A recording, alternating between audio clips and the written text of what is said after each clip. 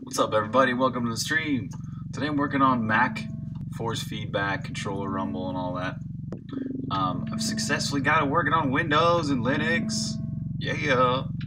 So today's gonna be Mac. I'm already partly through the hard stuff already. Actually, got figured out which freaking APIs I'm supposed to be even using. I had no idea. What's up, Salad? Yeah, it's IOKid day. I'm doing some IOKit force feedback stuff.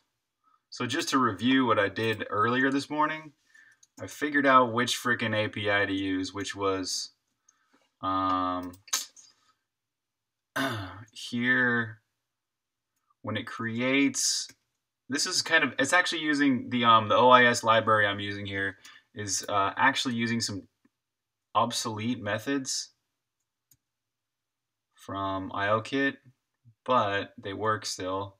So I'm not going to go change everything, but I did just kind of hook into it. Where the hell did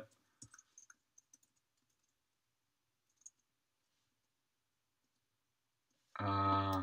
Oh, it's in HID Manager.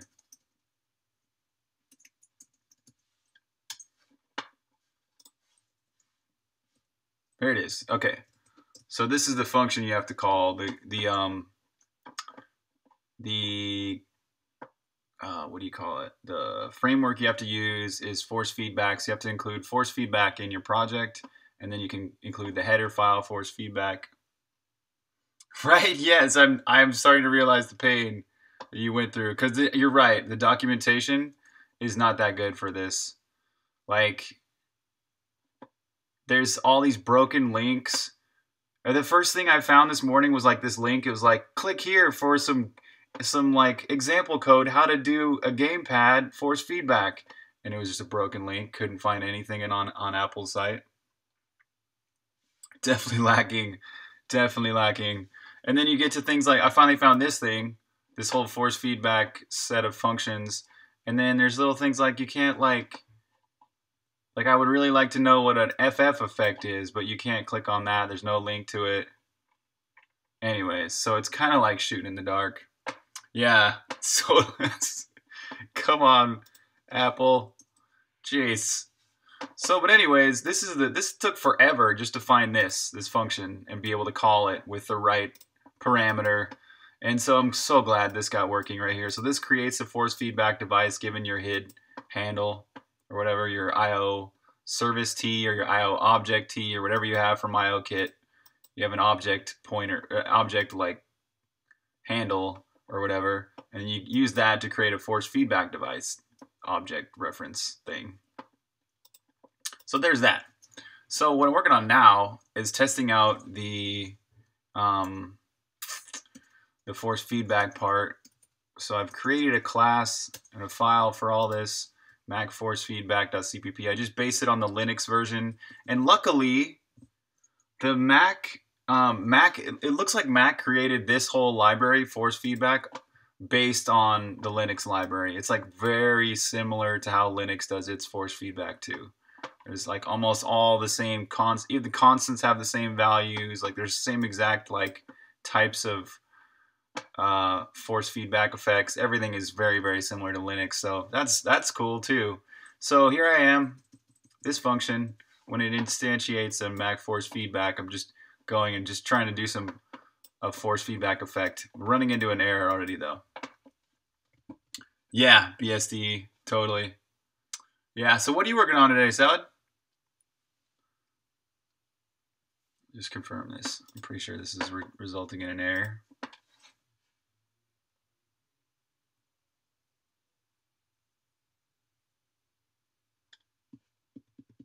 Super positive, dieharders, what's up?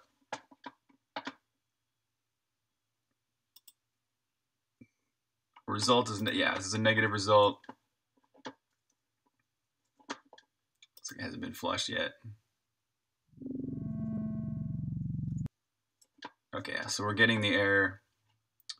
An invalid parameter was passed to the returning function, or the object was not in a state that admitted the function to be called.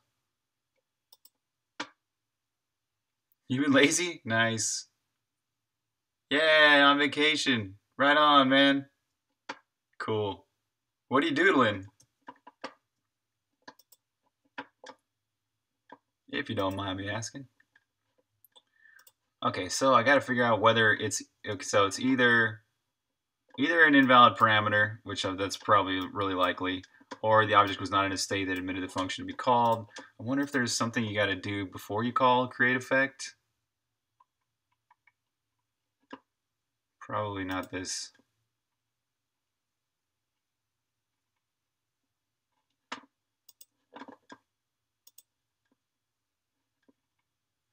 I wonder if they have.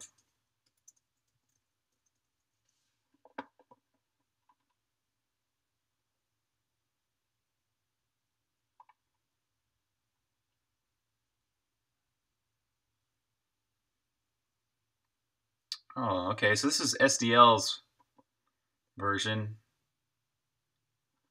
and they're calling get supported features, but this is pretty important. Maybe this is it. They're resetting the device and setting the actuators on.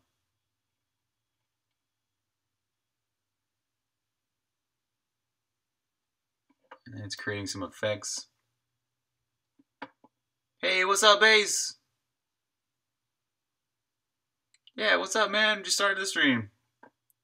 An Argonian Lizard Man. Sweet, man. Awesome.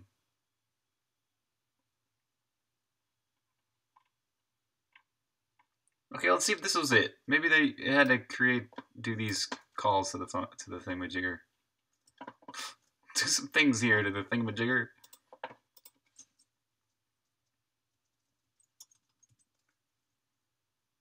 Ah.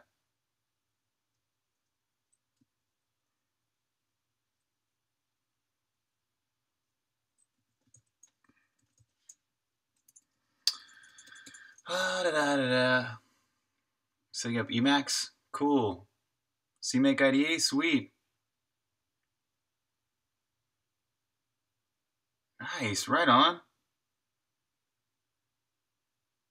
Yeah, that's great.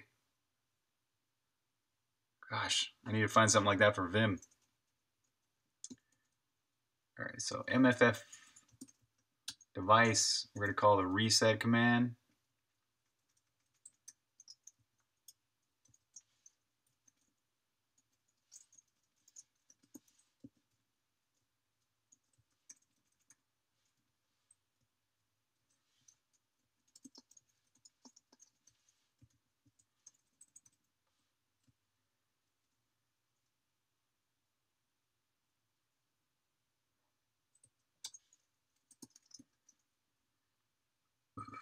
If result is not equal to FFOK, do I have the log command here? No, I don't have log. Slog, slog.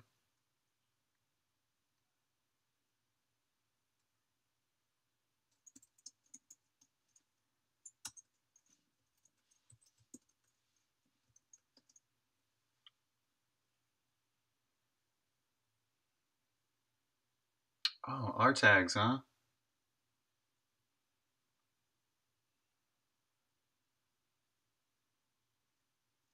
Wait, what's an AST again?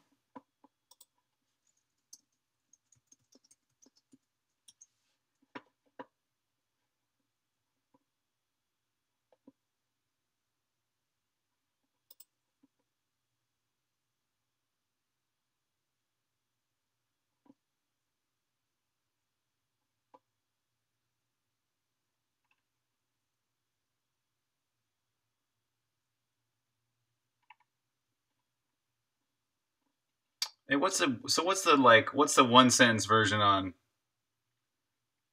Oh, the compiler's way of understanding your code. Abstract syntax tree. So it's like almost like it parses your code, and the AST is like the somewhat parsed version. So tell me what you think about what's the difference between like C tags and R tags in a nutshell. What's the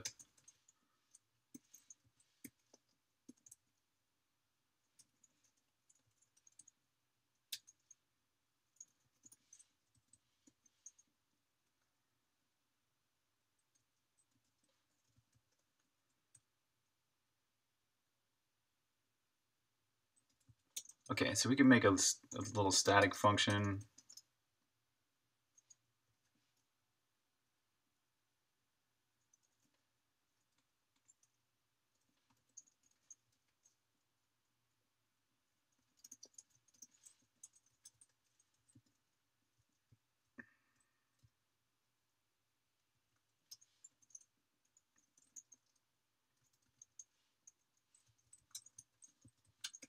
To process the errors.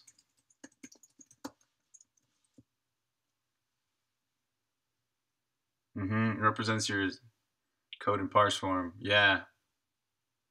Oh, so what's like a simple description of like what's the difference between R tags and C tags in your opinion? Like why use R tags versus C tags?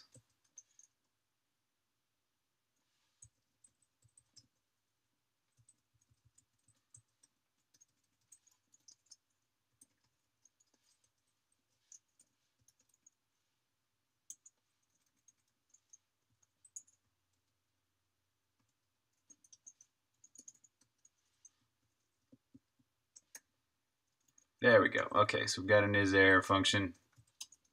We're going to reset the device. Now we're going to send another force feedback command. Set actuators on.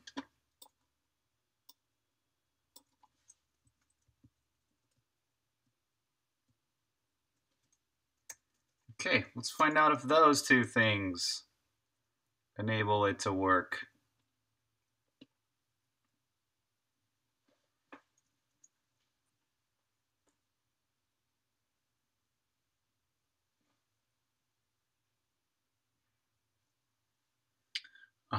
For one, I heard C tags is slow. Okay.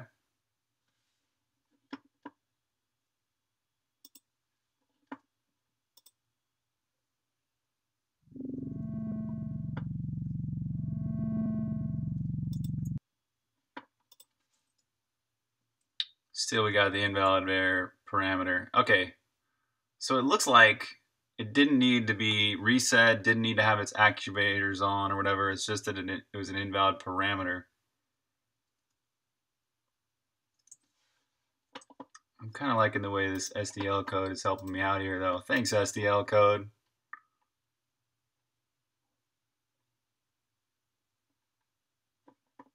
Get supported features.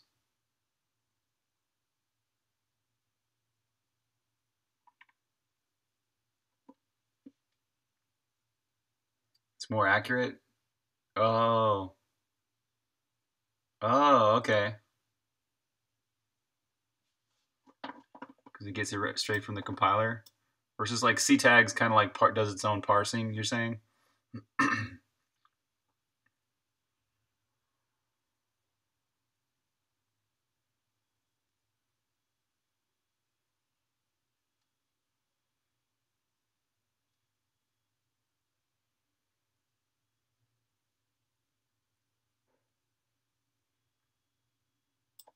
Oh, here we go.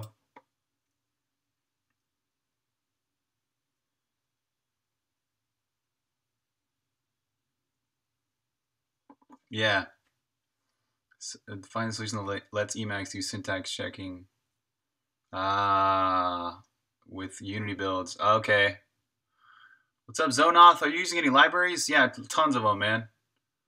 Yeah, I'm using C++, and the big library I'm using is Cocos 2DX. It's a game engine. I'm also using fmod, Steam's library, OIS, this input library.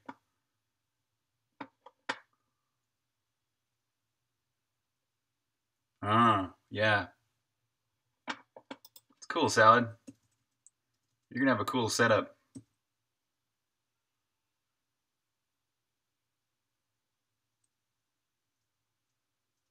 Okay, we can look and find out which one of these things are available. This would be a really good thing to do. Let's do this.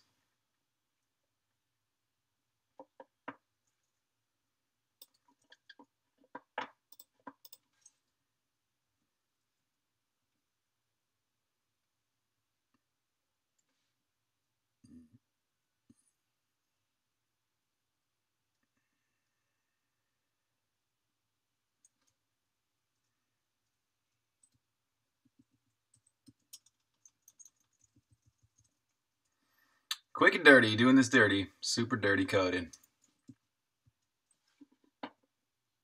I would be editing this in actually in Vim, but I'm using a lot of different platform specific stuff where I just want to like quickly jump to this, and I haven't got Vim set up so I can look at like platform frameworks yet.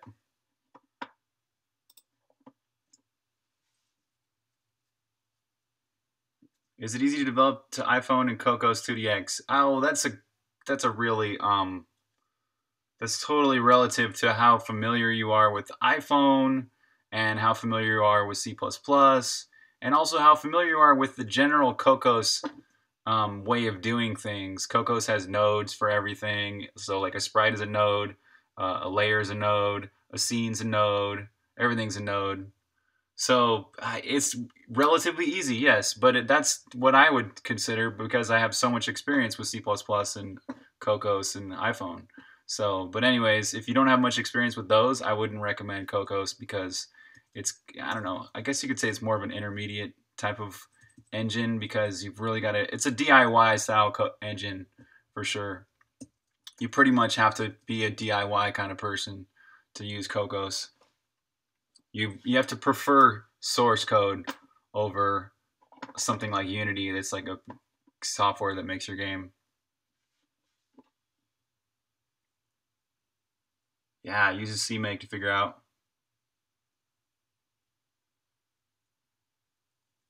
Yeah, yeah.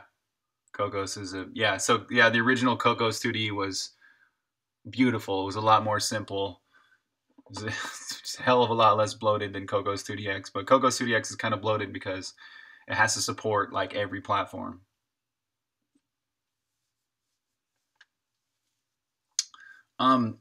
So Salad, have you heard about Ninja?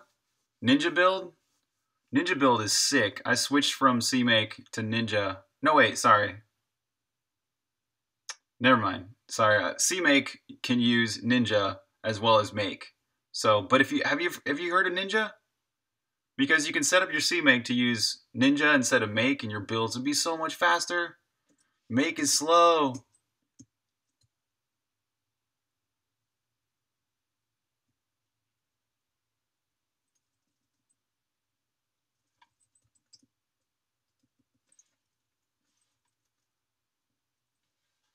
Yeah, you should definitely give Ninja a try. Seriously. Especially when you're on a little bit slower of systems and stuff like that. Like, for example, when I open up my VMware and I'm on Linux, the system's a little bit slower, you know? So using Ninja there is like a drastically faster than Make. But if you're just on your Mac or your regular computer, it might not be as drastically faster, but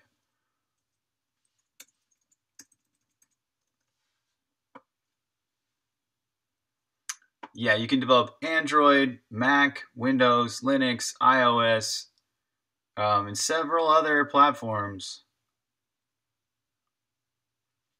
And you develop all those things with the same C++ code base. So you write your game code once, Cocos handles the rest.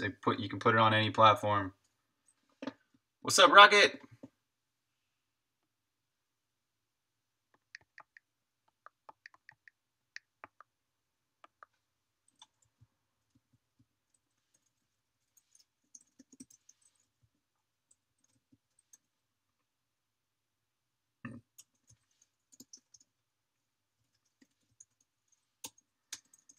So we're going to call this ff device get force feedback capabilities function and list out what this thing is actually capable of doing.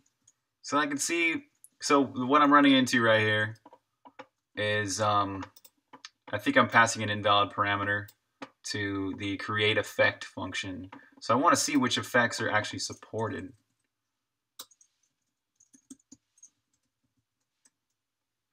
So we get supported equals 0.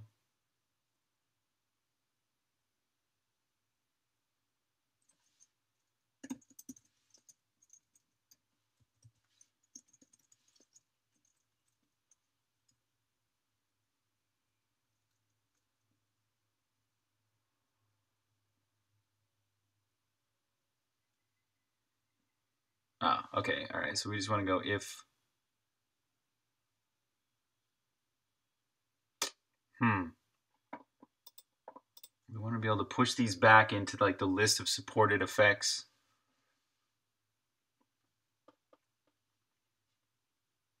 Yeah, it's very code centric.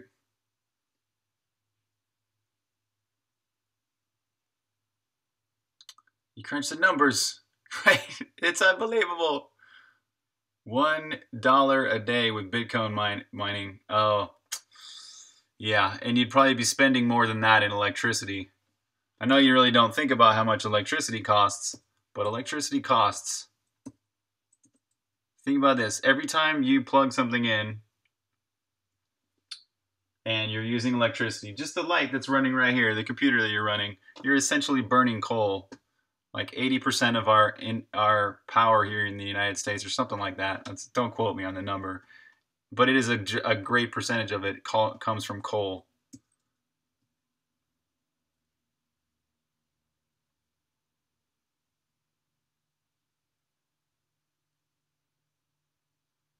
Okay, so this is testing things and adding its own feedback things. I want to push back to it's FF joystick, or it's, yeah, OS joystick. It's got this function called, see, joystick? Maybe it's not joystick.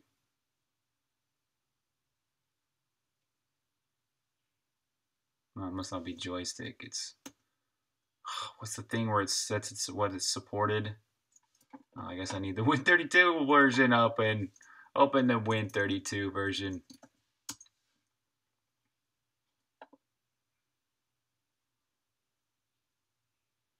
Yeah, that's great, Rocket. Yeah, Europe is so much farther ahead of us in like converting its power.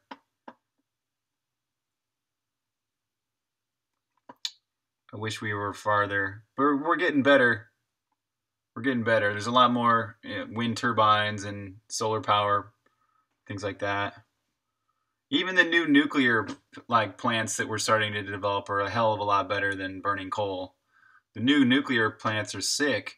They can burn things for so much longer. They can recycle old waste materials from other nuclear reactors. They don't have to be changed out as much, so there's like significantly way less risk as far as a meltdown. Um, Anyways, we're getting there.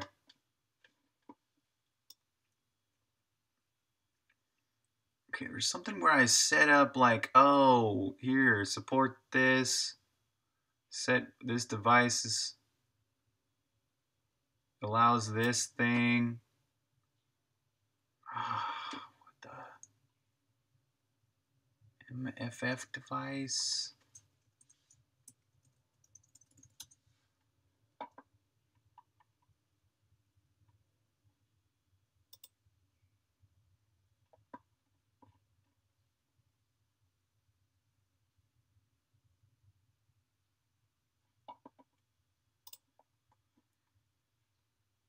Add effect support. I think that might be it.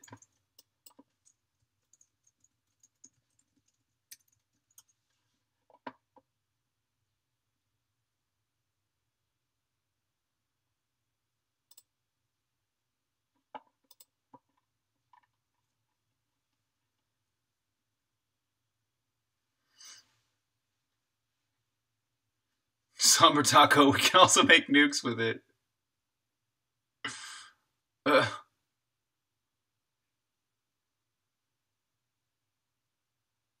Oh yeah.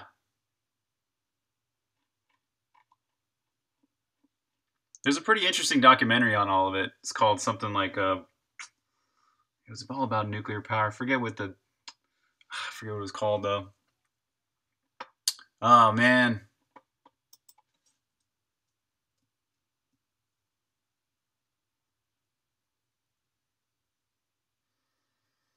E4's add effect types. Is this it? What's this one? Add effect types. I think this is it.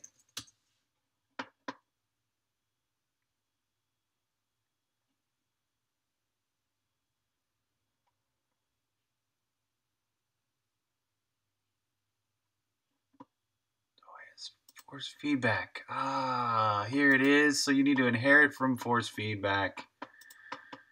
Okay, so mag force feedback.h is a force feedback, so it can call that function. All right, so if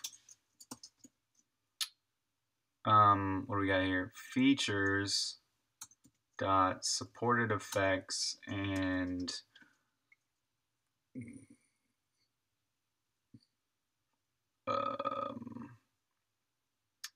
constant force.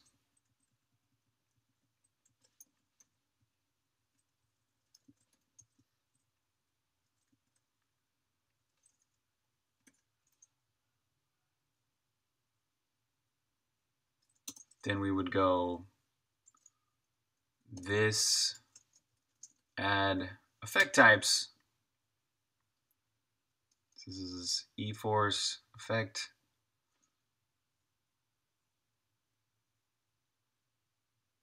I guess it's just effect constant force.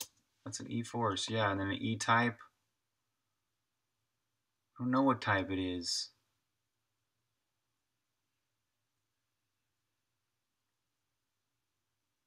It might be just constant. Effect constant E-type, yeah. Let's see about that. Let's see if that even works, eh?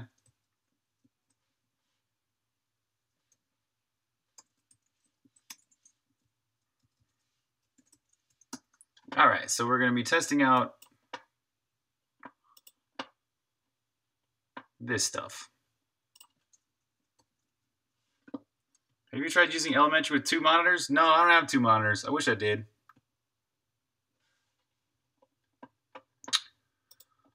Or there's also the possibility of making nuclear reactors with thorium, which has no, which cannot be weaponized. So that's also a huge thing, right? If we can, India's working on it really hard, and also so is China. They're working on ways to basically create nuclear power plants that run on thorium. They're safer because they can't be weaponized, but they also are super duper way more abundant than plutonium.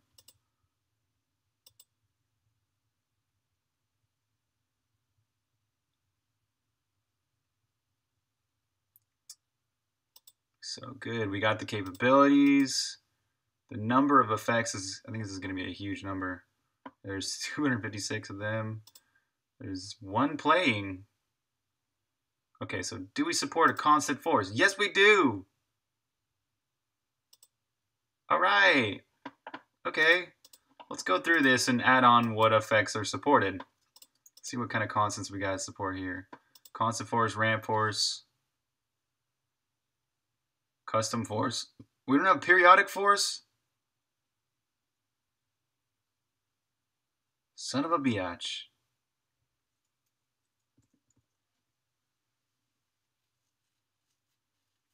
Fusion reactors, yeah, if we can figure that out. Yeah, but fusion reactors are kind of far off in the future, it seems to me. Yeah. Yeah. It could be possible though, and thank God we got things like the whole what's the super collider called in Switzerland? Oh, CERN.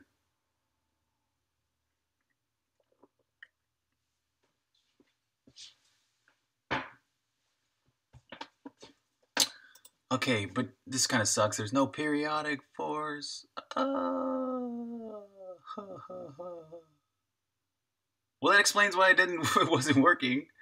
We can't do periodic. Wait, what? I know that it had the whole. It had periodic. Oh. I guess there's no periodic force. Bwam, bwam, bwam.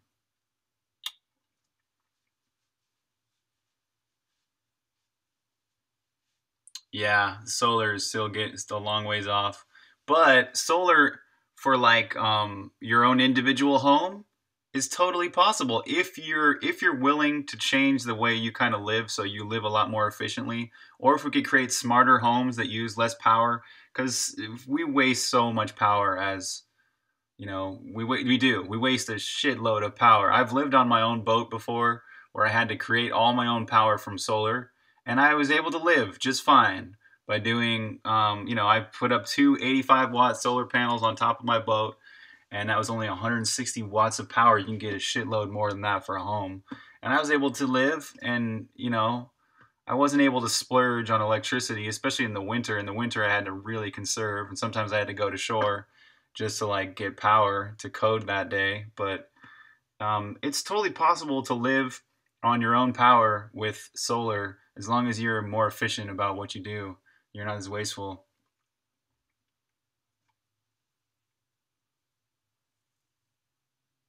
Heat savings, yeah. And there, if you're making smarter homes with better insulation and the whole what are they called?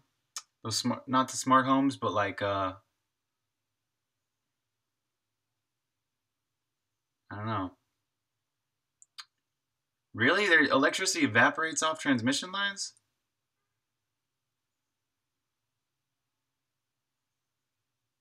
Whoa, I didn't know that. Do you mean that we lose it in the resistance as it goes from one transformer to another? It like a little bit goes away because of the resistance, or does it actually evaporate? I don't. How does it evaporate? A server in the walls and to warm the house up. Yeah, there you go.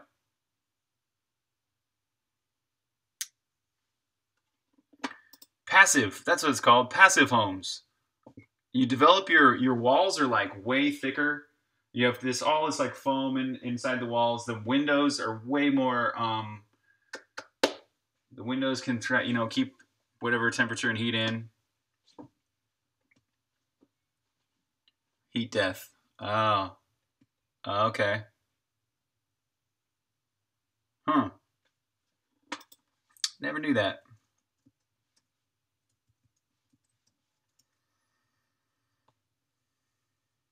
Okay, so I'm wondering, are all these okay? We have ramp force.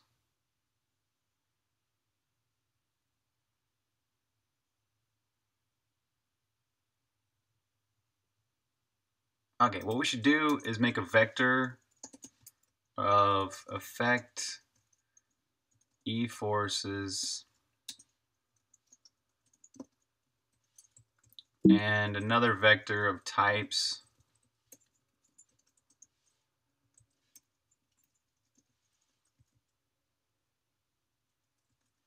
And then we go, if we support constant force, then push that back to the forces.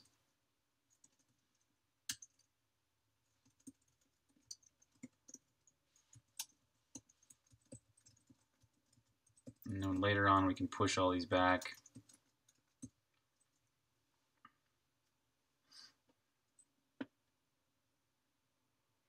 Company installs radiators in people's homes that are actually servers that do number crunching. Sweet. Vacuum decay. What's that? I like existing. It's about the Higgs field being in a false vacuum. Huh. Hmm. Okay, so if we support, what are these other ones? We've got constant. Let's just copy all these.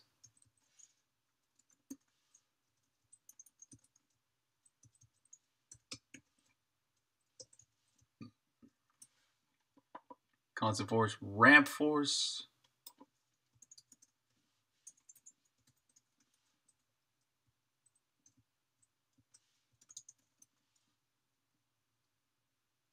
Hold on. Does this have anything about periodic? It does.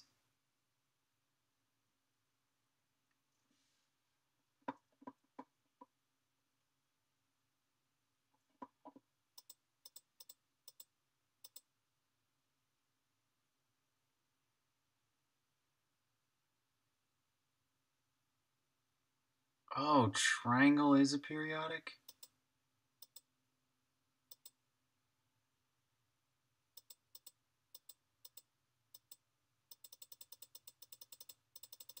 Hmm.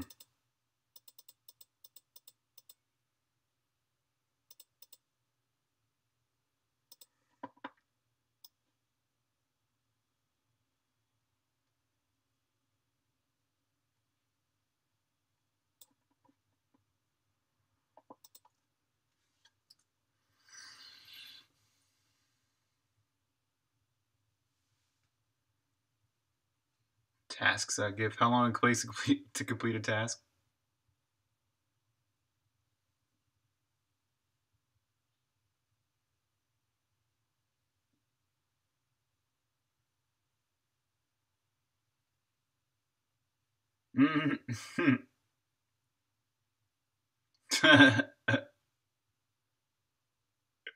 Yeah. Everyone's not working on random shit. Uh,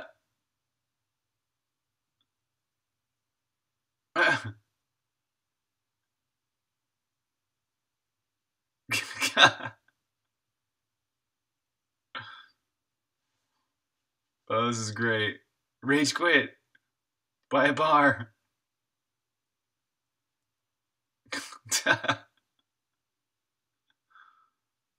Oh.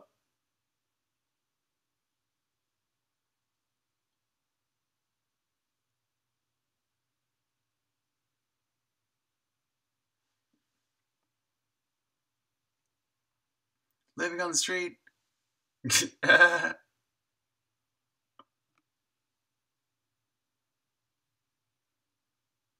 Heat death of the universe. Uh, uh, Server farms use the heat. Oh yeah, that's cool.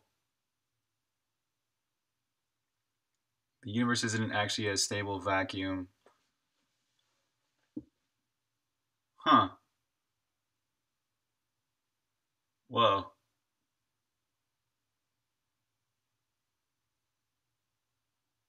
You'd seem way taller.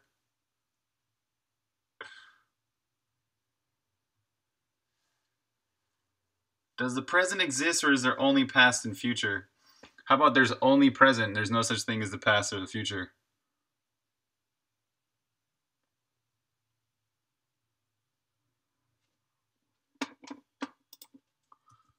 If like,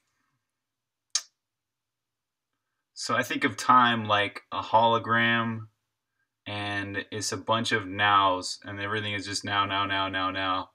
And so all the past and all the future all simultaneously exist.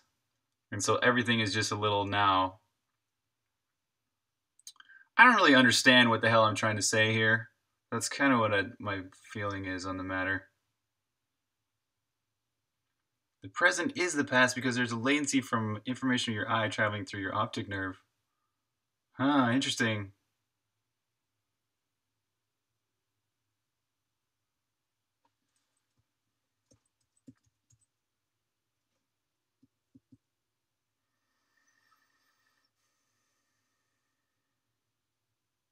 Okay, we got constant ramp, custom.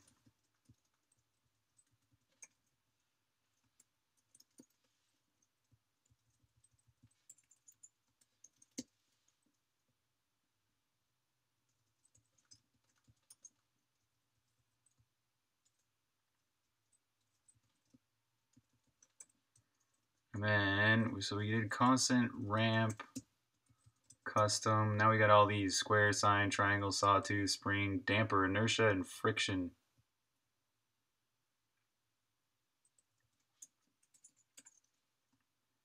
So we'll start with square, types, pushback, effect square.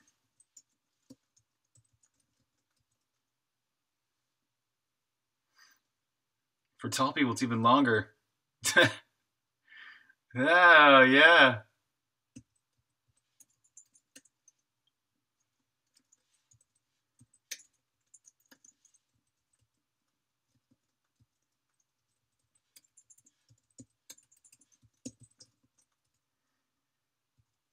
Triangle, sawtooth, sawtooth, spring, damper, inertia, friction.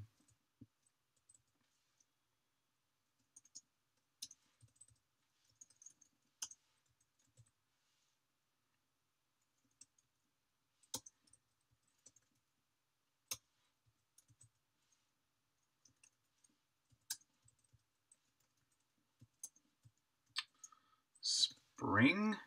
What is it? Is this do we have one of those? Oh wow. Got one of those. Damper? Damper? Oh my god, there's a damper too. Inertia?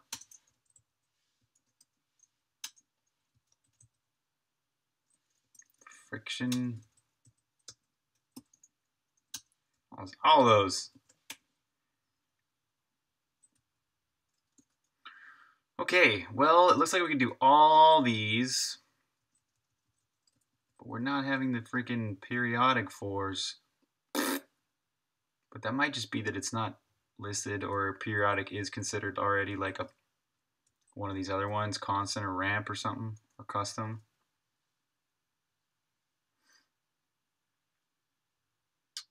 Is there a state of currently occurring that is itself distinct from past and future? Huh. If it was a binary system?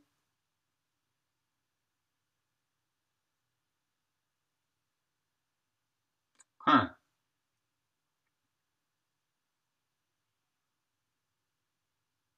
So you're saying 0 equals the past and 1 equals the future? And you're, well, if by then, by definition, there's no such thing as the present.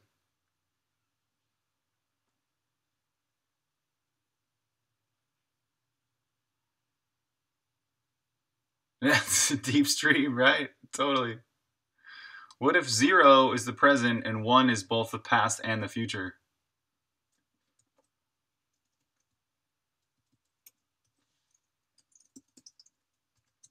I'm just going to go ahead and push back some supported effects.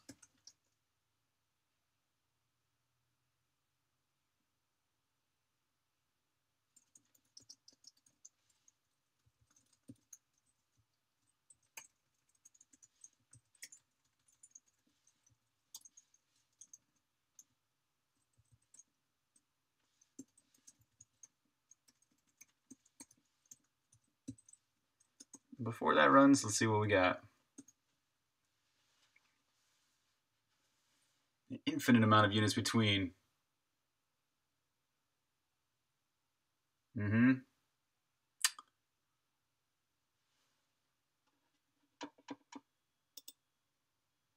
Okay, what forces do we have? 3 types of forces. Constant, ramp, and custom. We've also got square, sine, triangle, and sawtooth. Got triangle.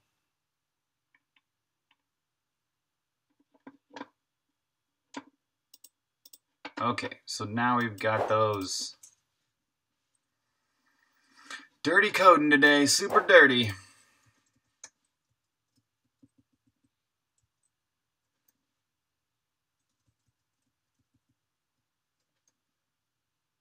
Oops.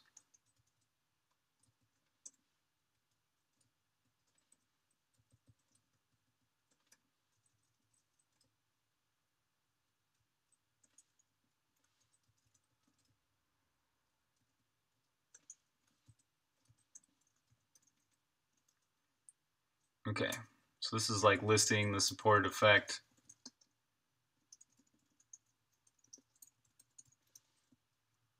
Okay, so it comes down to this.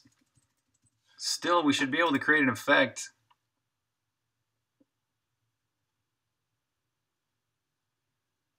And there's a show about people smoking weed and watching Ancient Aliens. Man, I should have been on that show. I think I was pretty high when I watched Ancient Aliens every single time. That's such a great show. It all makes so much sense. Here's something to try. What if it's just the freaking axis? Could just be the axis. Let's say we have one axis.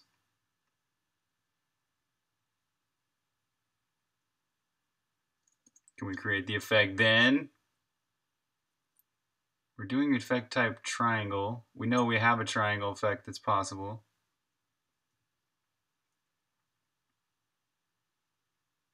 How do you nail down now on the infinite scale? Right?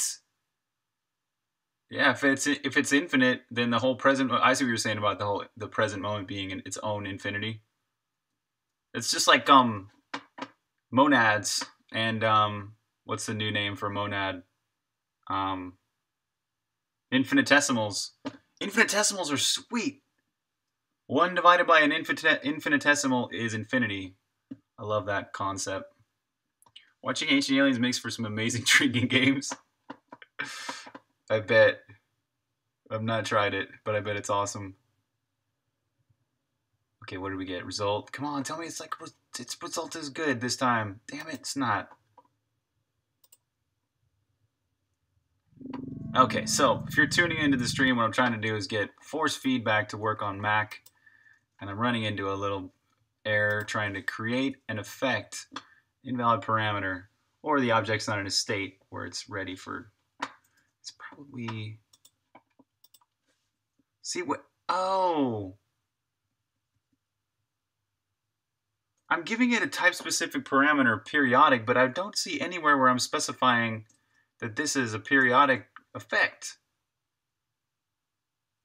Unless this would be here. Okay, triangle, sine, square, ramp, constant.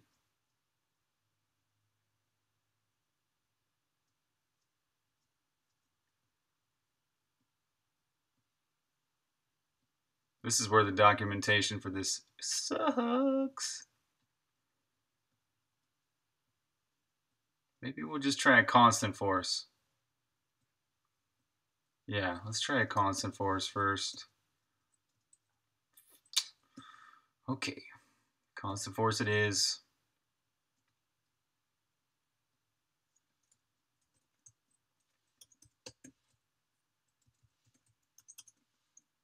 Dirty code, super dirty code. This is how I code when I don't know what I'm doing. Code it super dirty because I don't care. Don't care how good it is or good it looks. Okay, this time we're going to do a constant force effect. The human brain and our consciousness and how our brains help us to try to think that we're in a way permanent. What's up, Lime? How you doing, Lime?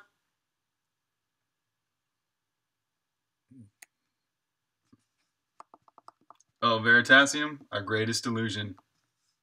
I'll have to watch that one later on. Veritasium is pretty cool. I know, right? I'm actually really lucky that actually this library has written most of the stuff for me. And I'm actually pretty lucky to look at SDL and see that they're doing it already too. SDL.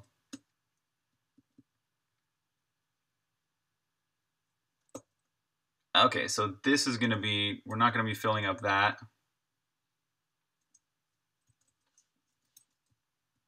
And let's just do a constant force thing.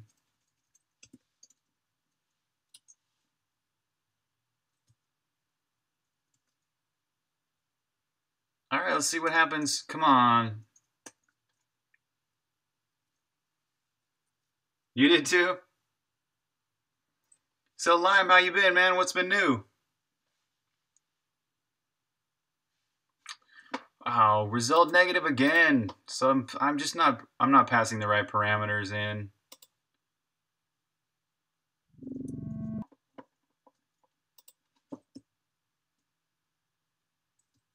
Yeah, same exact error.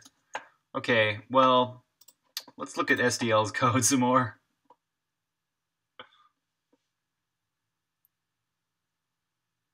Yeah, I know, right? I hate writing docs too. Okay, let's pay attention to how SDL does this. Maybe there's something in here.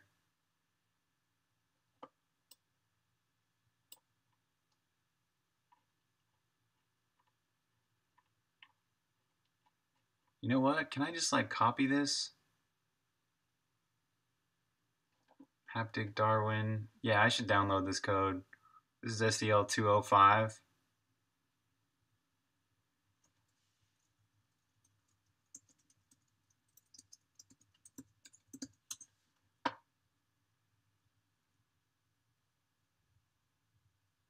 Mm-hmm. The mappings. Bunch of strings to find out how to treat each different controller mapping as though it's an Xbox. Nice. Oh, 205 is the current version.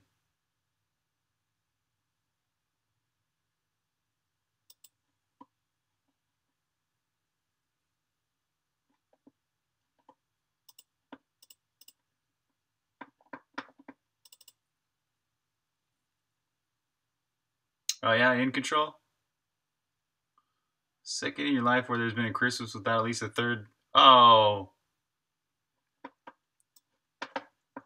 poor Rocket. So Rocket, do you miss Holland, or you getting used to it here, or what?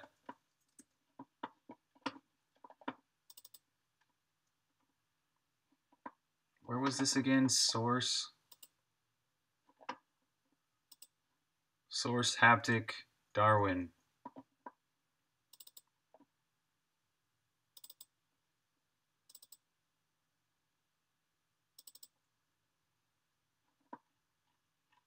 Okay, that's better. Much easier to read.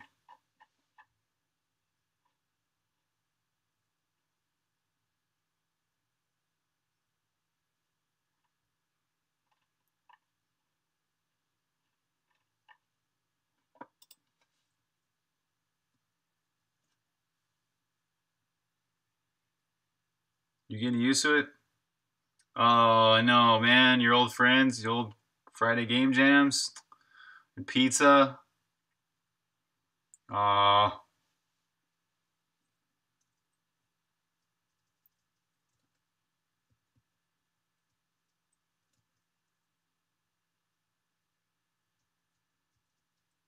Okay, I know I already have the IO thing.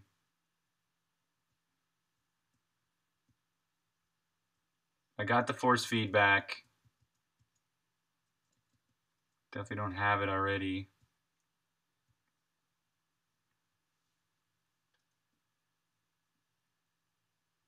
Oh, retain it?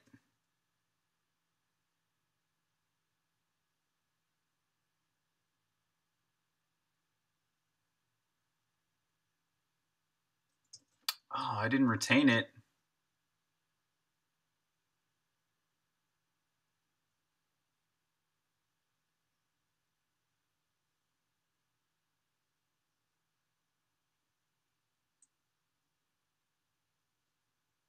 Become one with us.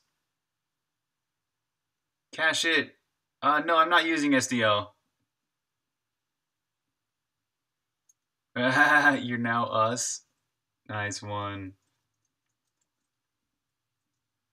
Maybe I need to retain this thing.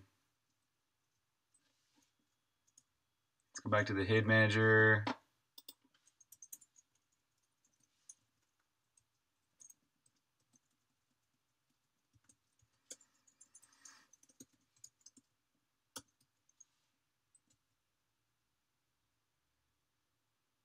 It doesn't like that.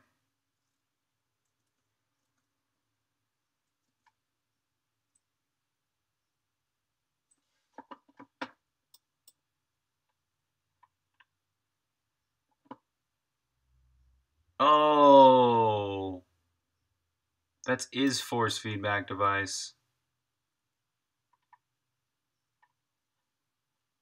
Okay, wait, I don't think I need to call this retain. This is part of the device. Okay, that's the IO device. This is already handled by OIS. What am I doing? What parameters am I passing in wrong here?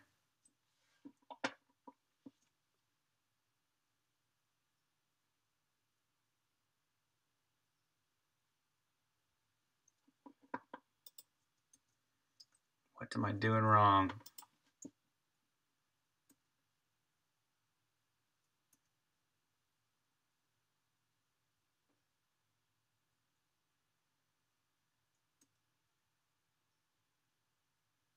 Got the supported features.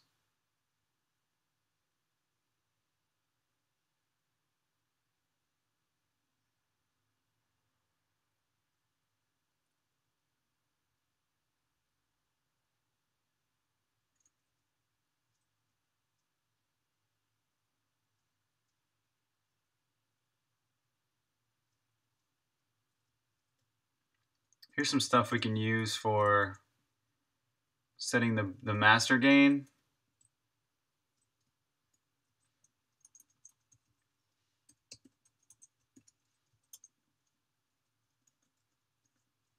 Here's some stuff for setting auto center.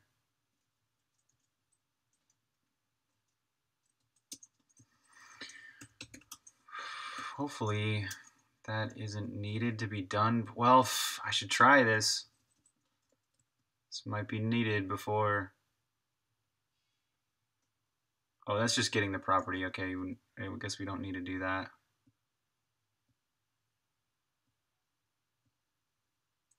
Okay, so here's the create device. And then get supported features. And then send the reset command, send the actuators on command. Both of these I've confirmed are working, and I did those. Allocating effect memory.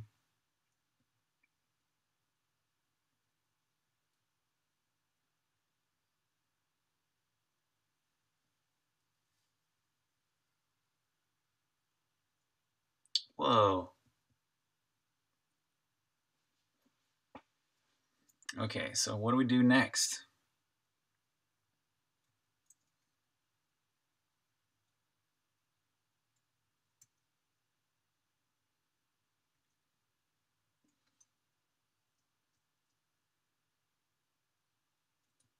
Here's our FF effect. We're setting a direction.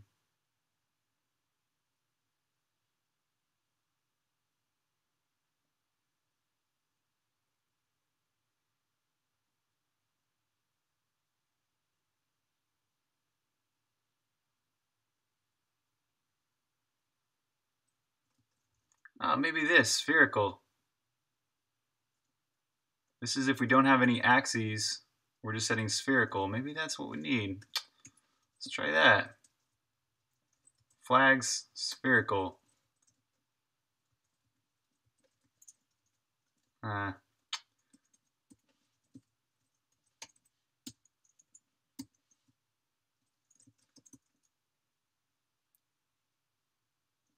try that.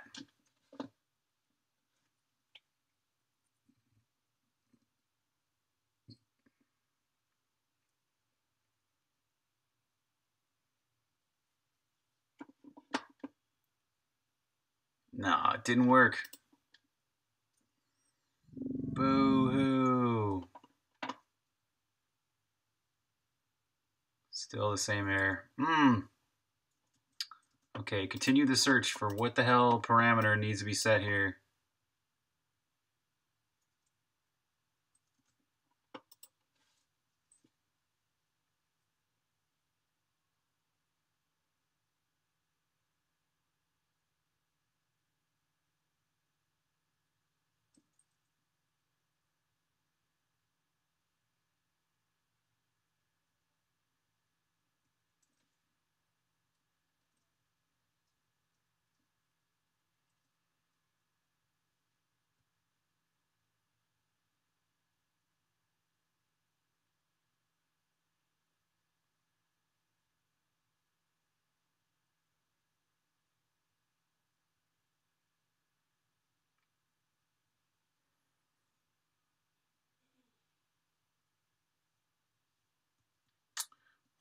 Okay, so we got a bunch of, this is where it looks like it's crafting the whole FF effect array or struct.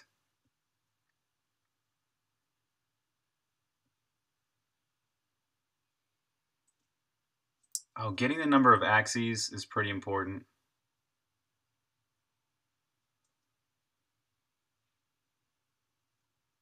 Yeah, let's look up how to get that. Oh, it's right here in features.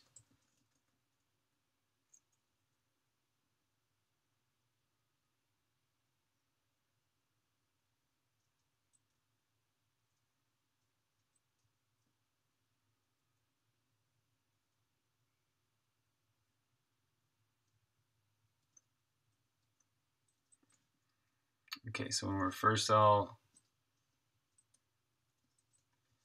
doing this stuff, the number of axes, where does it set this? I think it's in force feedback .h.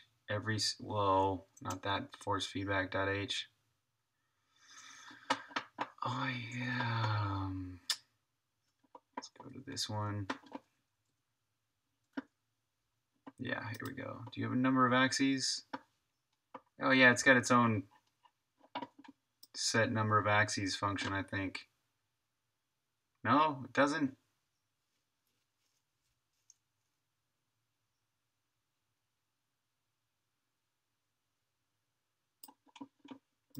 Oh, we should check that. We got set gain support.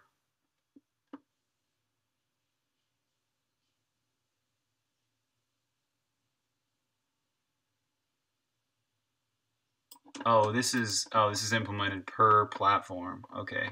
So Win32 joystick. No, Win32 force feedback.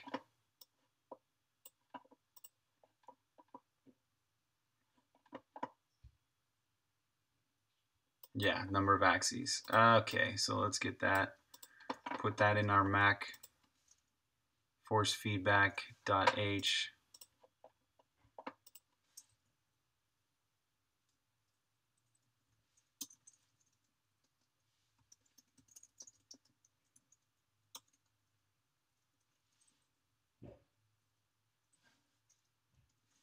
Okay, and then when we're constructing,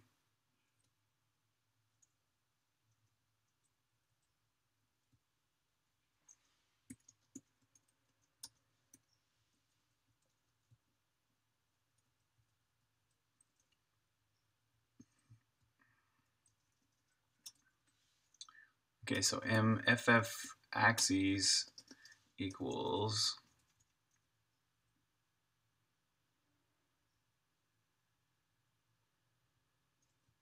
that. And then we can also test whether we support master gain.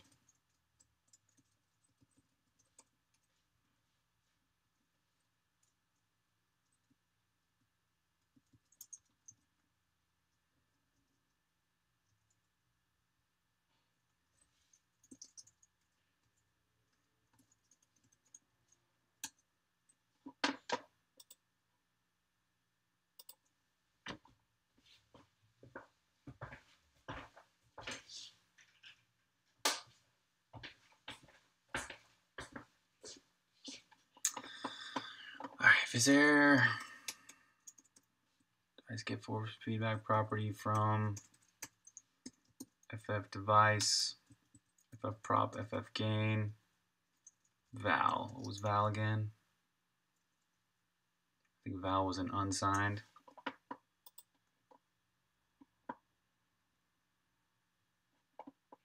Void pointer.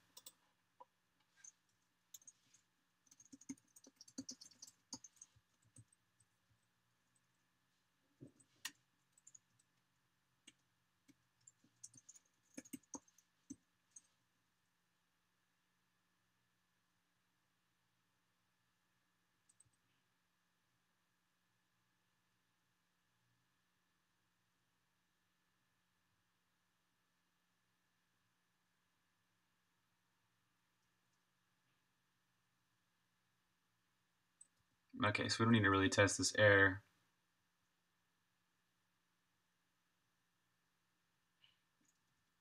So if that equals ff okay, then m support set gain support equals true. Right?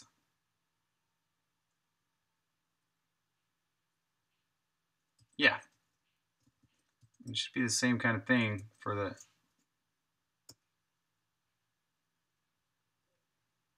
the auto center mode. One thing at a time, one thing at a time. Mac controller rumble. This has been the most time consuming one of them all. Well, I guess Linux was already finished, and Windows was super easy because X inputs, super easy function call.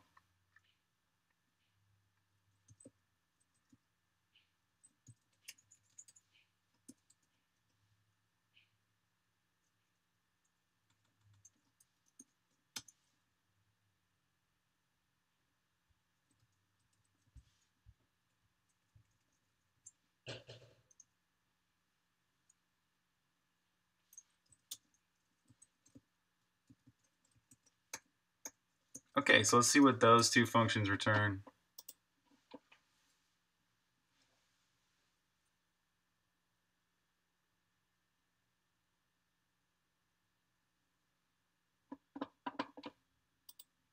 Aha, okay, so we've got set gain support and set auto center support. Okay, well that's good to know. Well, what next? I guess we could try setting master gain. See what that does.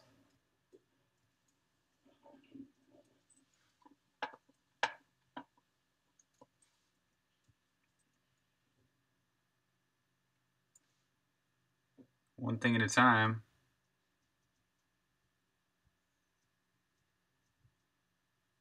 Haptic gain.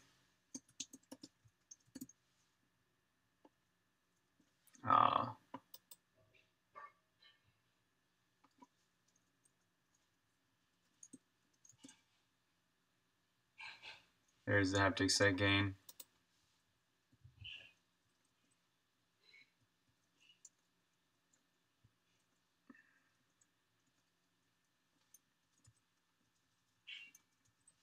All right, so if we don't support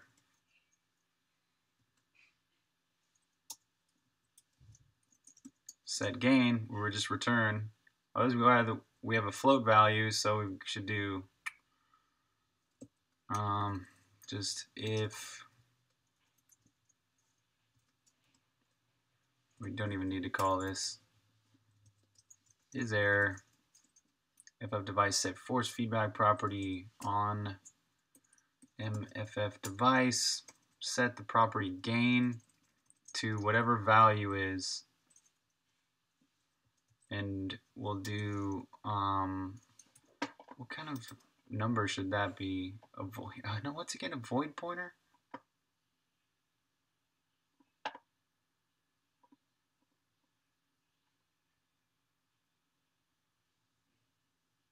And of the correct type, what is the type supposed to be? A UN32 for the gain, UN32 for the auto center. All right.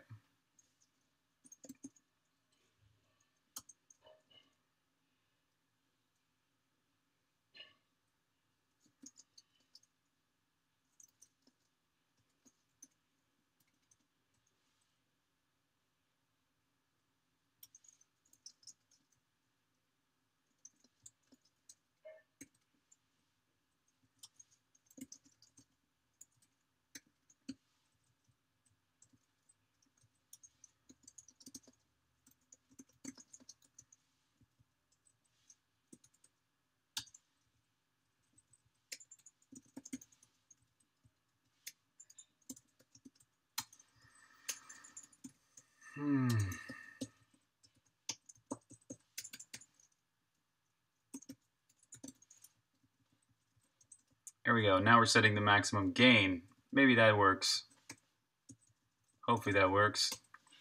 Set a breakpoint to see if it's even being called. I think it is being called. Maybe this is one of those things that just have to be done before you can create an effect. I don't know. Such great documentation. What does unsigned do? Unsigned is just like a regular integer, except that it doesn't have a sign. So it's not. A signed integer, for example, is negative 2 billion to 2 billion positive. So an unsigned integer is 0 to 4 billion. So basically, an unsigned integer value has one more bit that it can use, and well, they're both using the same amount of bits. It's just that one bit is in a signed integer value. One of the bits is reserved for whether it's positive or negative. So that's why you get negative 2 billion to positive 2 billion for signed integers and 0 to 4 billion for unsigned integers.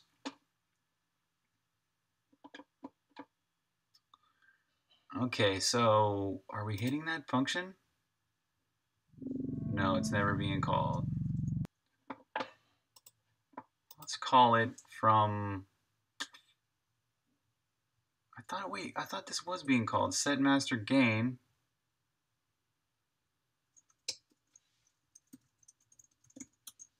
I thought I called that from input. Yeah, here. Oh, are we not even returning it though? Query interface. Query interface. Gotta query the interface. The more you know. Yeah, you're welcome, man. Feel free to ask any kind of question along the way. If you're like, what's a const? You know, or whatever. Ask away. I'm happy to answer. I love code. I love code, man. It's a beautiful thing to me. Okay, so we need to, I think in Mac joystick. So I'm using somebody else's library here. I'm kind of trying to code the way their library works, which is kind of uncomfortable for me, but you just kind of got to do it this way. I think here we got a query interface function, or we should have a query. Yeah, here it is. There you go.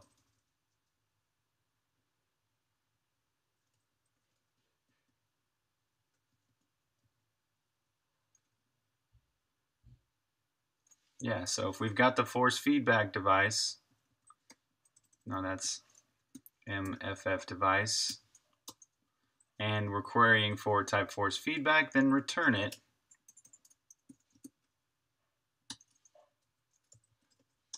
Otherwise, return 0. There. Okay, so now we have a proper FF device being returned from the query, hopefully. Let's see. Now, if this does work, we're going to be able to get the function call set master gain. So we're just building up this little library for Mac, one function at a time. Damn it, didn't get it. Okay, well, let's set a breakpoint and figure out if this query interface is even working.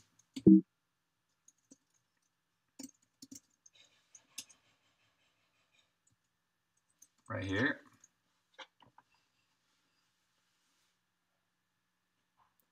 Explain why C++ bothers to distinguish between class and struct. That's a good one. Why do they bother, though? Well, first of all, we'll say what is the difference between a class and a struct. A struct is just a class. So both classes and structs are just objects that can have member variables. And a class has all of its member variables and functions. So that's another thing, too. Classes and structs can both have member variables and they can have member functions. So the member functions are just functions, regular functions that operate on that can operate on member variables, and classes and structs can also have static variables, which are basically accessible to any instance of that class or struct.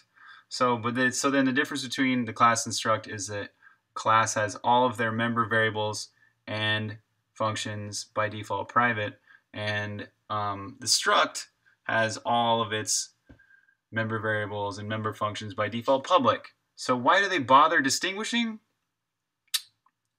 That's a great question. Why I never thought about that. Why do they actually even bother distinguishing? I guess it's probably for syntactic sugar. It's just convenience. It's more convenient to declare a struct and just have everything by default public, or declare a class and have everything by default private. That's my guess. I don't know. You tell me. Am I right? Just convenience. I can't think of any other reasons why they would have had that. It's kind of like you don't even need class, or you don't even need struct. Security? Yeah, but I mean, you could even if you just had one, you would still be able to do public and private little prefix statements that would be able to do that for either of those. So it's not really like you need both of them. Yeah, it's not a very good reason. There's a lot of things in C++ that are not great reasons, but it's because C++ is trying to be an end-all, be-all language. It's trying to solve everyone's problems. It's giving you a way to do things in so many different ways. That's one kind of the biggest problems with C++, is it's so bloated because it's trying to solve everyone's problems. Security by file, what's that?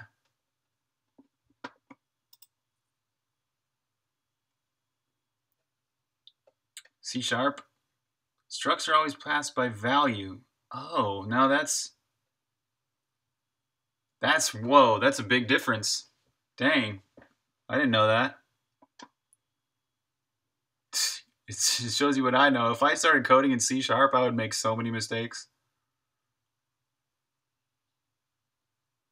Yeah, totally. Which I couldn't live without pointers and references. I couldn't operate in a language that didn't allow me to distinguish those. Okay, let's see if this query works. Yay, we're right here. We should have the MFF device too.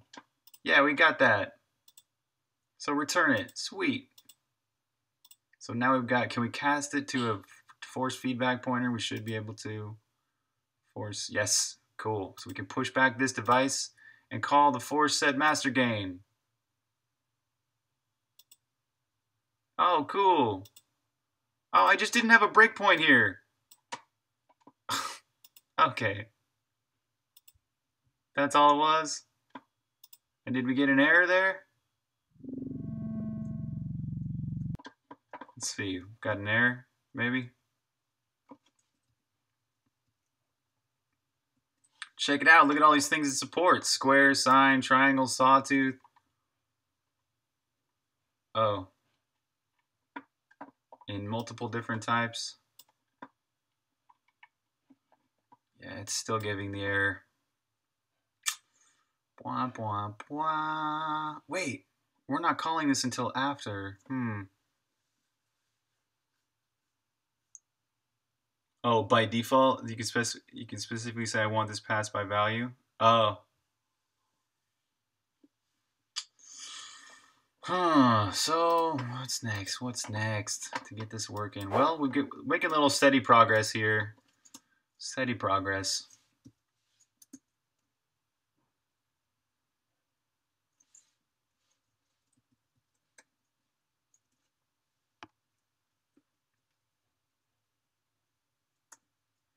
I guess we can get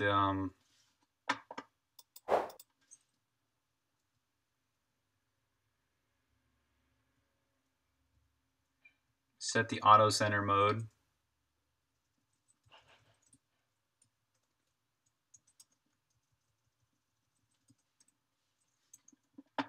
So if we don't have set auto center support, return. Don't need a max gain for this.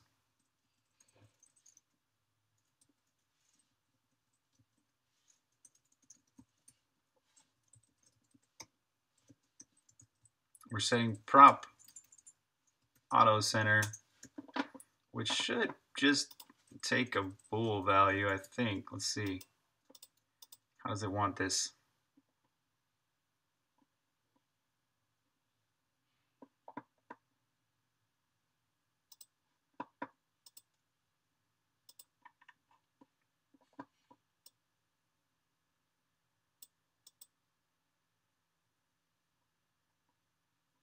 Ah, wrong description.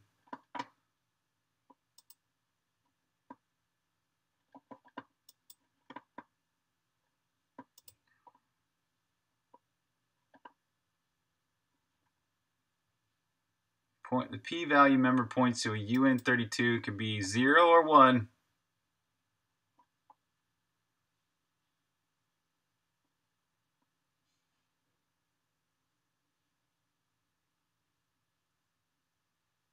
Oh, an application that uses force feedback should disable auto centering before playing effects.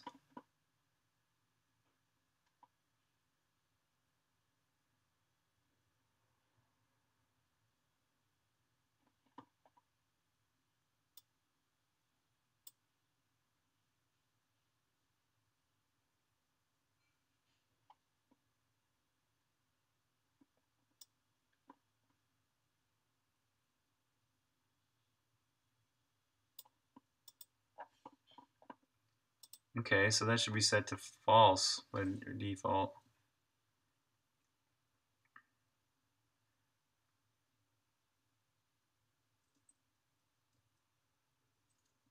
So let's just make sure. I know this is super pedantic, but Just doing, if enabled, use 1, otherwise use 0. I know that actually casts that way anyways, but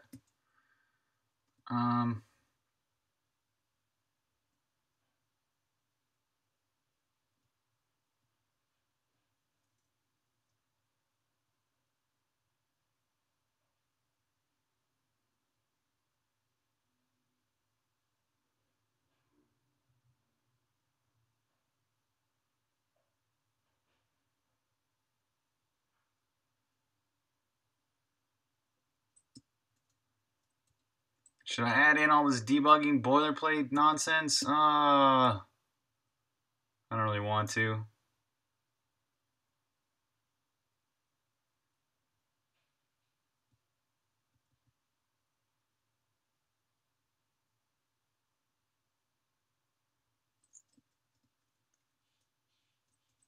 But maybe we'll do this at least.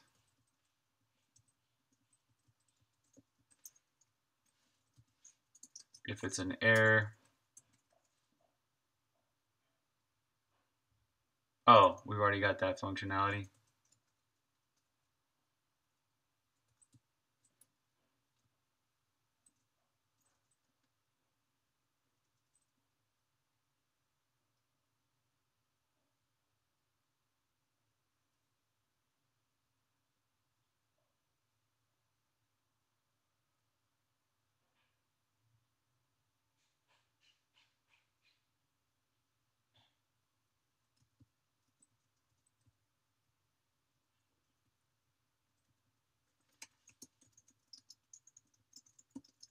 I don't want to do all this right now. I just wanted to get it to work.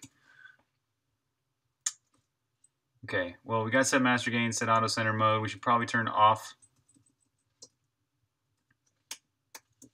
auto center modes, or auto center mode by default in input controllers.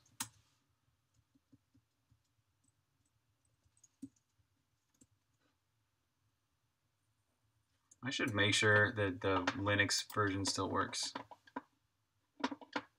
with that off.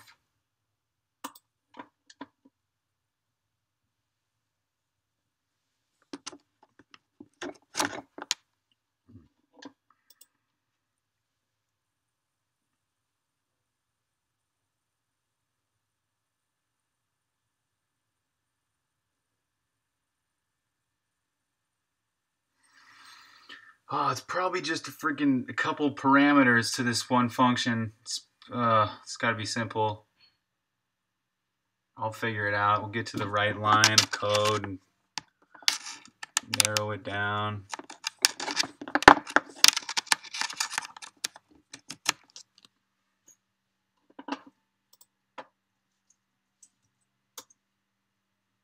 Just want to make sure this controller rumble still works by turning off that masked or set auto center mode on Linux as well.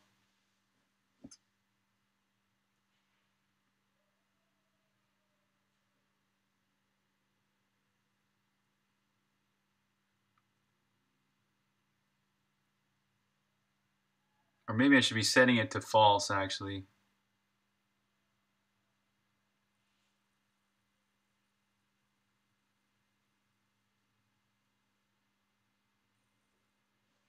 Yeah, I should set it to false.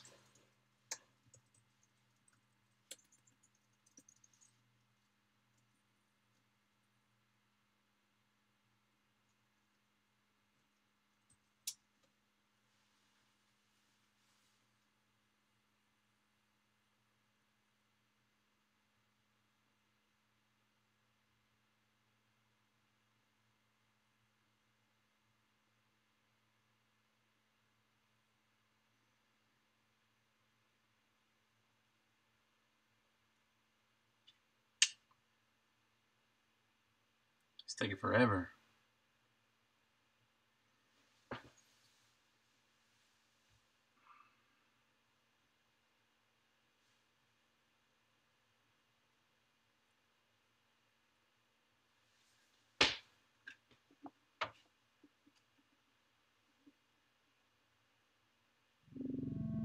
Okay, open up the door.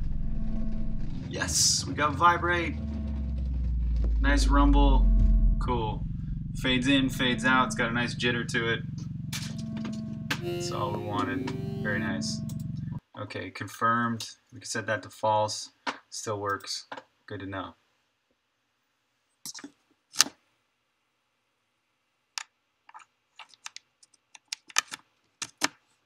Plug my Mac controller back in. Wasn't long enough. Okay, that's good. Maybe does that help on Mac? Probably not. Unless maybe I just call set auto center mode to false right when I create it. Before this could work, maybe.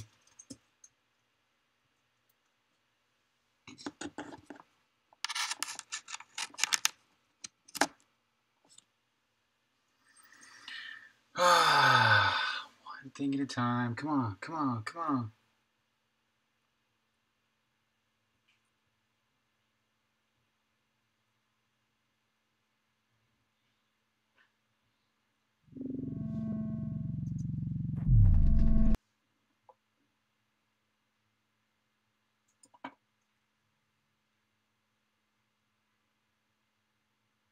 The function call is not supported at this time.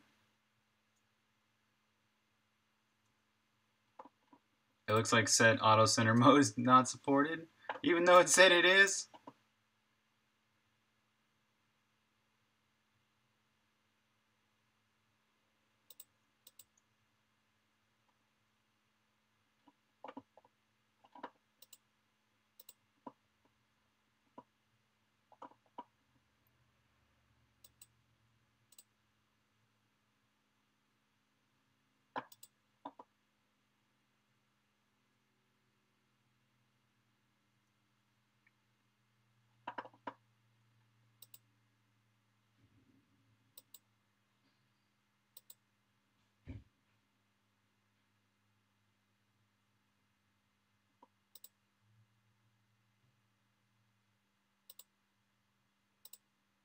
Yeah, totally.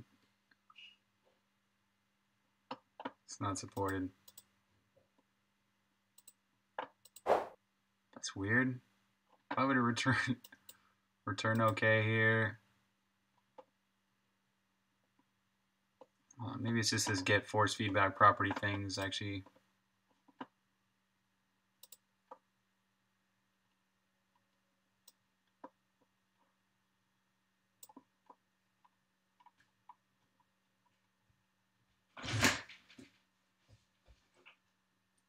Whoa! You still streaming? Yeah. Oh, I haven't heard you talk in a minute. Oh. My hair looks weird. Yeah. Dinner's ready in 7 minutes. All right, dinner's almost ready. Yeah. Oh, if I can only get this working in the next 7 minutes.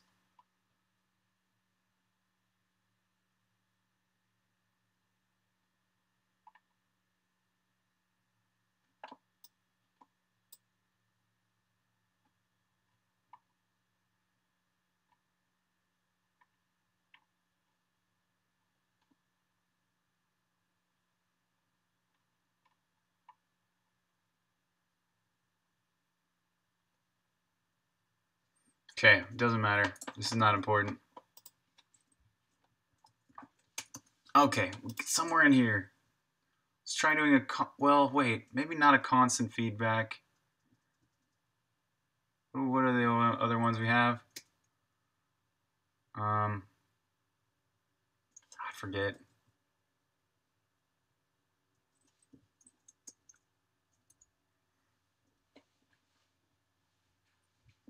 Somber, what's that? Does the game have a test suite? No, it does not.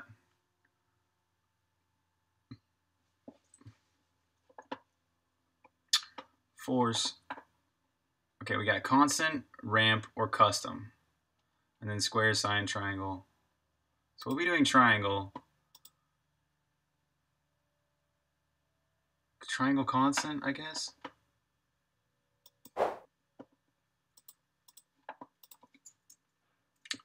Okay, let's try and get this set up how SDL is doing it.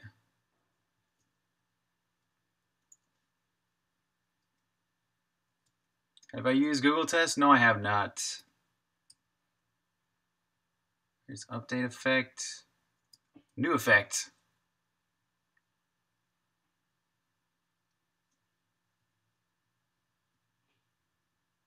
There's the type.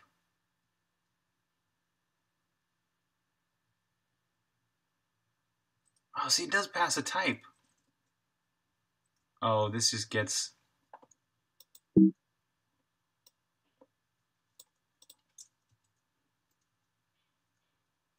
Yeah, this takes constant force, ramp, sine.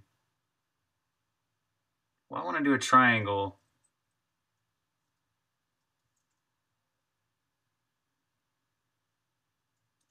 Let's keep this as triangle. I know I can do this. Triangle ID. I have this feeling that periodic is what we need. Let's go back to my original code here. Okay. Triangle ID.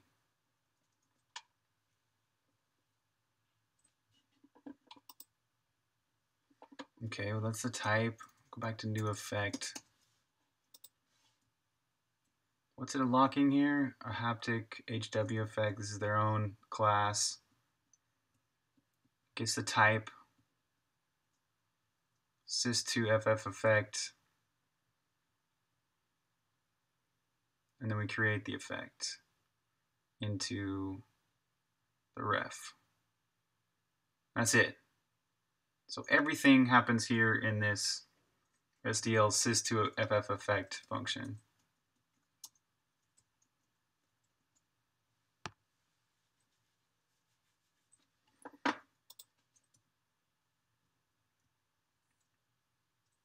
So we set the size, sample period.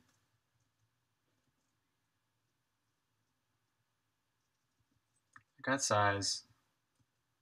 They set their sample period as 0.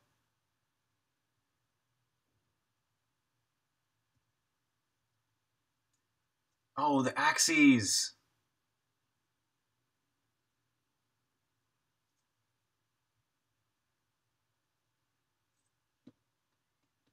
Google test. So what are the advantages of Google test? What do you like about it?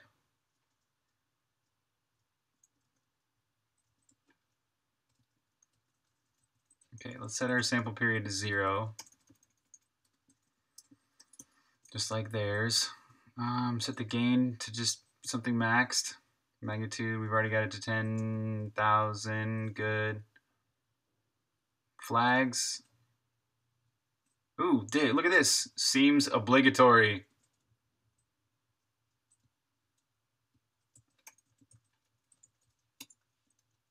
Object offsets. Yeah, unit testing. I wish there were better ways to write unit tests for games. I mean, I know there are. You can write unit tests for certain things for games, but there's a lot of things in games that you can't just write a unit test for. There's no way to look at the screen and be like, okay, this screen has... Does it have a butterfly up there in the top right? You know, does it look right? Is this animation running right?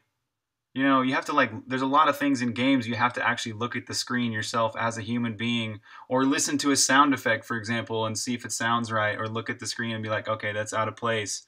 There's so many things like that that just are, if there is a way to unit test that, then I don't know how to do it. Okay, so we could unlock an envelope.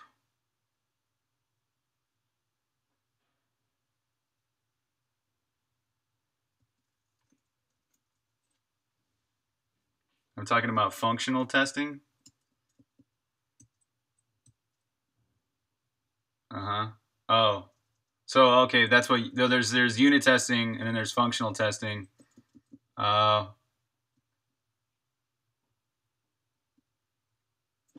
yeah, I think it's kind of hard to write a lot of things as unit tests for video games.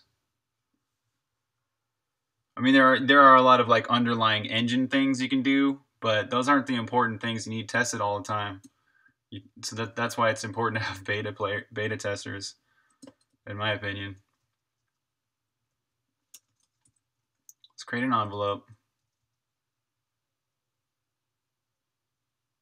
Why is it locking an envelope?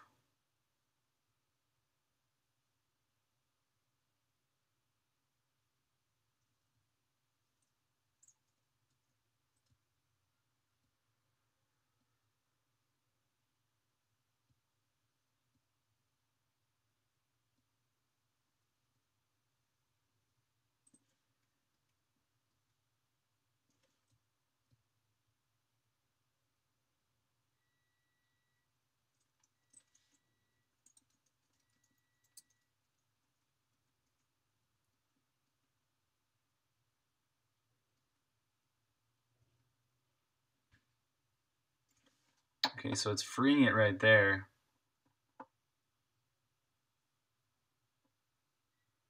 Yeah. What's up, Zilton?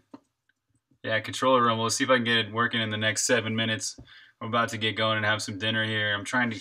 There's something wrong with some little call. I have no idea what's wrong with the parameter I'm sending to this function to create a force feedback effect on Mac. I've got it working on Linux. I got it working on Windows. But Mac is kind of more involved in both of those. So I'm using SDL. I'm looking at SDL's code and seeing how they're doing it. Okay, so it does free it. Why does it free it? Why doesn't it just create?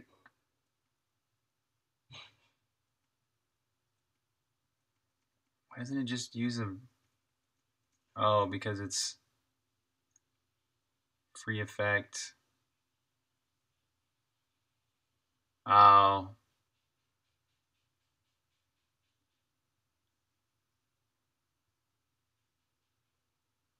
Because it can go out of scope. Okay, that's why it's doing it that way. It could go out of scope, so it locks it. Well, I guess we should do the same thing then, should we? Lock.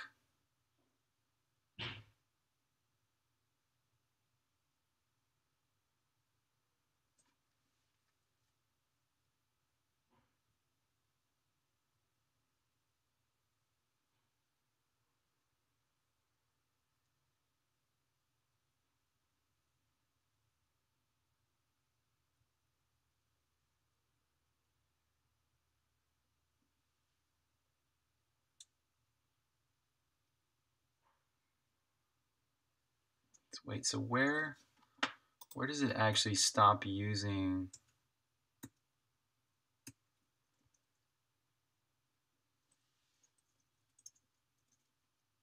Free effect, free FF effect.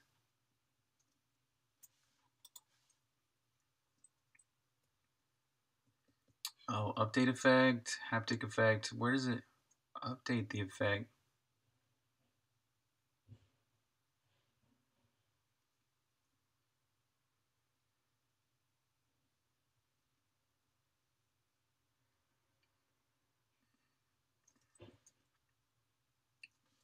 New effect. Okay, so when error effect done.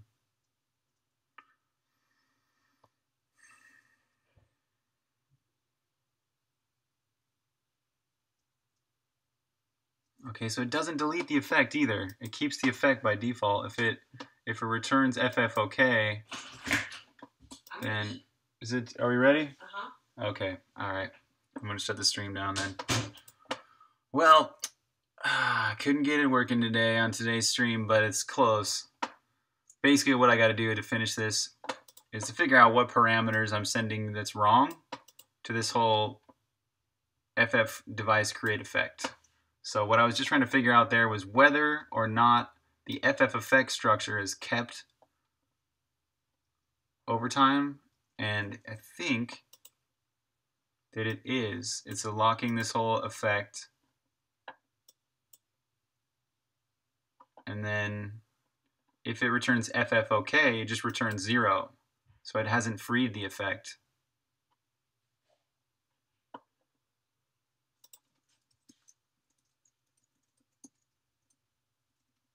Yeah. Okay, so there you go. Yeah, see you, Somber Taco. See you, Zilton. See you, everybody. Later, Salad. Have a great night, everybody. Thanks for watching, and I'll catch you all next time.